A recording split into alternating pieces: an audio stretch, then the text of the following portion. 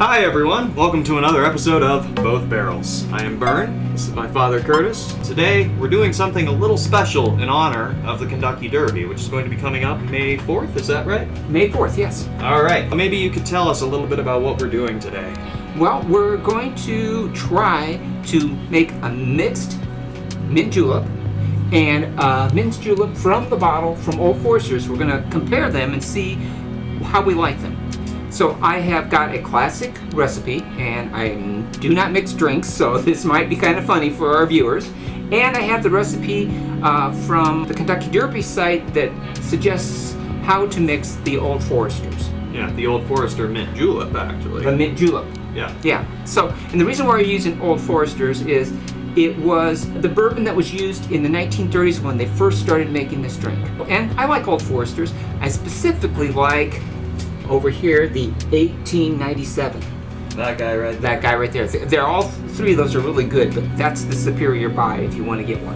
Why don't you tell everyone what ingredients they're going to need to make these drinks? Okay, well, we need fresh mint, simple sugar syrup. In this case, we're using this lovely bark and root that is made here in the Cedar Rapids area, ice, and we need bourbon. Right. And that's basically it. And I'm pretty sure someone mentioned that we left this sit overnight, correct? Right, we put mint in the simple syrup overnight and let it infuse in the simple syrup. So we're going to start with the mint julep version of the mint julep. And what the recipe said was you put about 8 to 10 mint leaves Wow.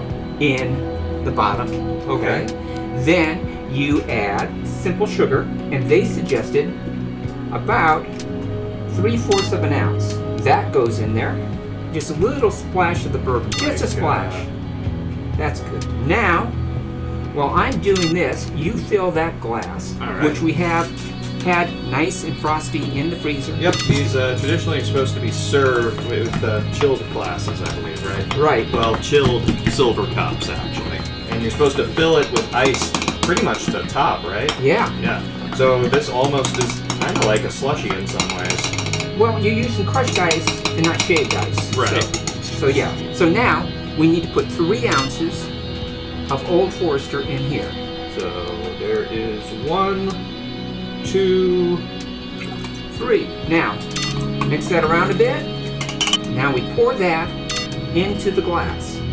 So that's our first one with a nice sprig of mint right on top. Yeah. It's supposed to have a straw, but don't have a straw, so we're not going to use a straw. So now we'll do the traditional recipe. I looked at a whole bunch of different recipes, and this seemed to be sort of the medium of the line recipe. So what you did was you took about a half an ounce of simple sugar. You want to use this cup to mix it in? No, this one, they say you mix in the glass. Really? Yeah. Wow. So then we put 3 or 4 mint leaves in the glass. Now the real straight bourbon, we just put a splash of that in there. And then again, we break it up so those oils and the peppermint come out. And then in this one, we use 2.5 ounces of bourbon. Right. Wait, gotta put the ice in. Gotta put the ice in too. Yeah. 1, 2.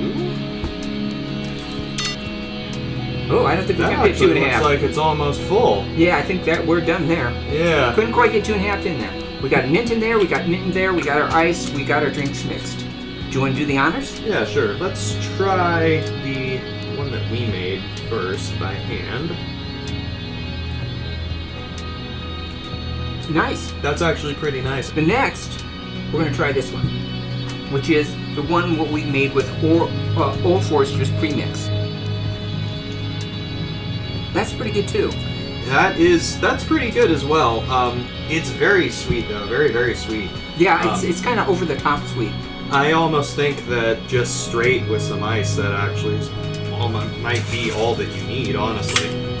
Pour some in there. I guess we're gonna try that. This is just straight Old Forester's mint julep. I would suggest with as much alcohol as this, if you're going to be drinking these, probably want to wait a while before you try. Yeah, probably. They are very strong. It's pretty good just straight. Yeah. It really is. Actually, between the 3 that we tried, that one's pretty good. Probably needs to be re-stirred again, though. Light, refreshing. The mint is there. The bourbon is there. it's really good. It's very well balanced, I would say. Yeah, this is the classic recipe. Really well balanced. Mixed up with this, I And think the it's syrup. Yeah, I think it's a dessert drink. It's really sweet. Really, really, really sweet. If you like things really sweet, do their version of it, because it is really over the top sweet and it's really good. Yeah, and traditionally, like without the simple syrup, the mint julep Old Forester premix, it's actually kind of a nice in between. It's a nice in between, yeah. Yeah. Yeah. I think I'm gonna go with the one we mixed, even though I am awful at mixing drinks. I like this because it's not over the top sweet. Yep. And it's really refreshing. Yeah, it's not over the top sweet. I would say that actually this straight, without the syrup, without all the extra sweet stuff that kind of pushes it over the top, it's actually pretty tasty. Yeah. If you are in kind of a rush on your way to the Derby, I guess, and you just want to drink something really quick, without needing to mix it all up on your own, this would probably be a good way to go. That'd be a good way to go. Maybe even just keep it in your freezer so it's nice and cold right out of the bottle. I actually really have enjoyed this stuff in the past. We've gone through a couple bottles, I think. Yeah, it's really kind of a nice change. I usually don't like flavored whiskeys.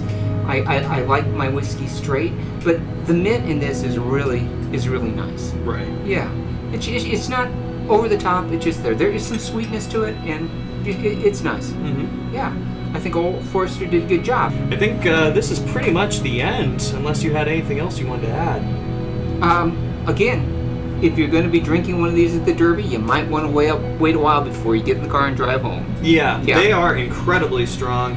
I know I'm feeling it already. All right, everyone. Well, this was definitely an adventure for us. We're not really familiar with mixing, but it was a fun experiment. If you enjoyed this video, be sure to like, be sure to subscribe, leave a comment if you have any questions. Also, share this video around if you really enjoyed it. Thank you for watching.